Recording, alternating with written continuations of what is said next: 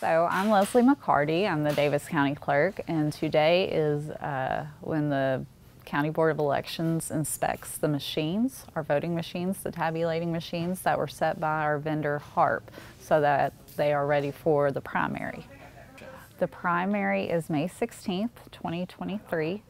It's for all state offices, so you're going to be voting for governor, secretary of state, treasurer, auditor, etc.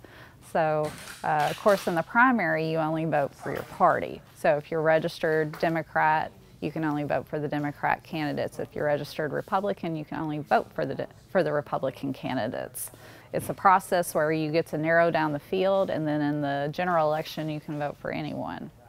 So for this primary in 2023, we have 14 vote centers, and we added 2 from last year, which are the Neblett Center and the Sports Center, and we have replaced Highland Elementary School with Daviess County Middle School. So it's pretty exciting to have these additions, and we're hoping going forward that the vote centers that we have now will be permanent.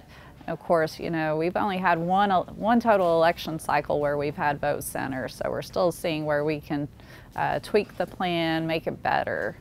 So if you need to request an absentee ballot, you will not be able to do that till April the 1st. So on April the 1st, you can go to govoteky.com. If you need to register to vote, you can also go to the portal, govoteky.com.